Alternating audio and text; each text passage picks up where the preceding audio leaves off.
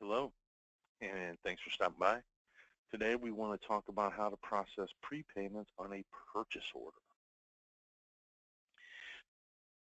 There are two important considerations to remember when you're processing prepayments.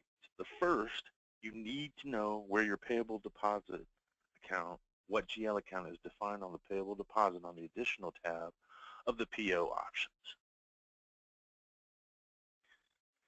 So if we go to our additional tab, today we'll be working with our payable deposit account of 140. The second thing to remember is that you must update the PO module manually. These two modules in this process are not integrated.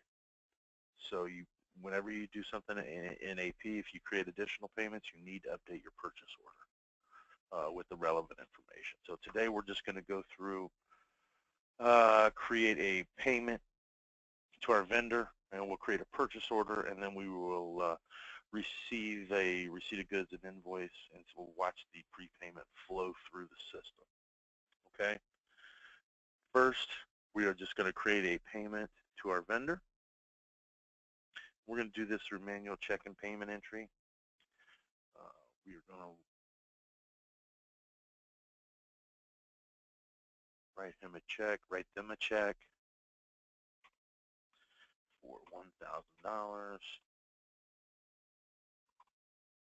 and we're going to use our vendor Minco Computers today. And again, we are just going to charge it to our 140 account. Okay, $1,000. So set that.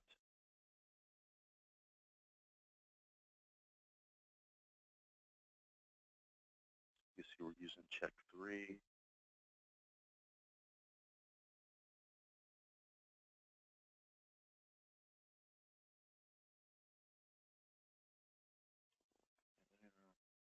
Okay.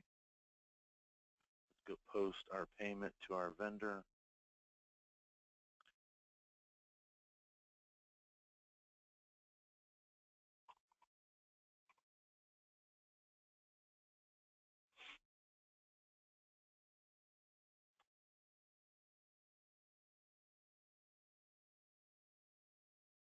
So you can see here that we have written a check to Minco Computers for $1,000.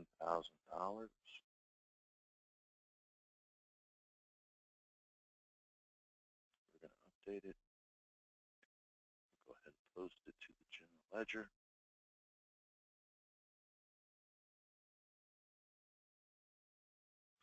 And you can see that we have debited our prepaid expense account and credited our cash. We'll update that. So second part, we're going to go in and create a purchase order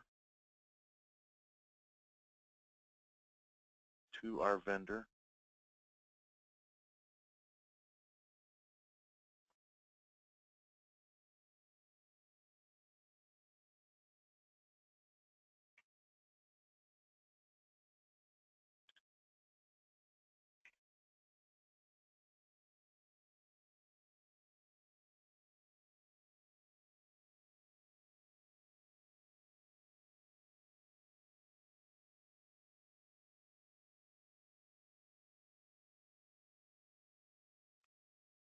And here we'll select an item that we're going to buy.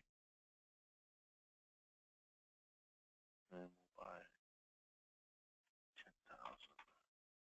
10,000 capacitors for $7,000.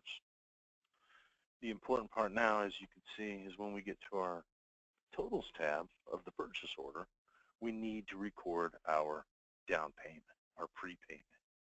We paid $1,000 on check 3. You can see that after we receive it and we create the invoice, we're only going to owe $6,000. So let's accept this. We're going to do a receipt of goods, receipt of invoice in one transaction for our video viewing ease today. So our first receipt, we'll find, there's our purchase order. And we create the invoice date and the receipt date. So here we have our lines. We're going to receive the complete purchase order. You can see our totals, prepayment, and then our invoice balance. So when the invoice is created, we'll see when on our posting later that the actual invoice will only get created for $6,000. Accept that. Go through and do our register update.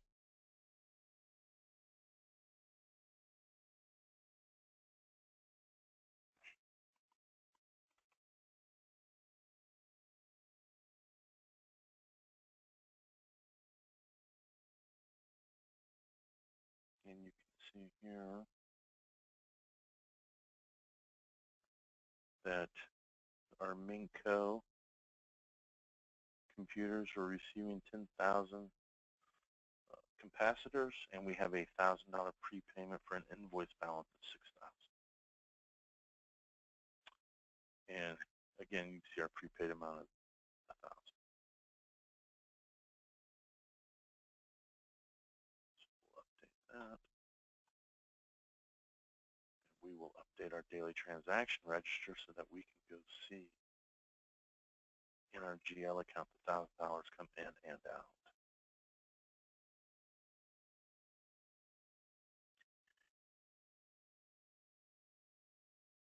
Here you can see that it went to it credited our prepaid expenses account for $1,000.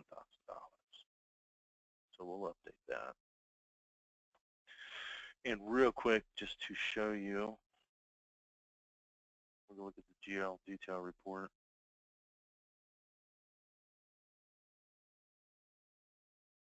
We'll look at August for our prepaid account.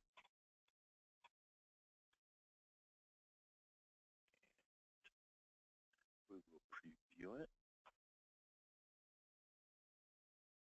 And here, if you look at these last two entries, our receipt entry and then our payable entry, you'll see that when we created the payment, it was for $1,000. We've credited it for $1,000, so it has went in and out of our prepaid expense account, and we saw earlier that the invoice was set up for only $6,000 that we still owe our vendor. I hope this helps you understand how to track prepayments on a purchase order in Sage 100. Thanks for stopping by. Have a great day.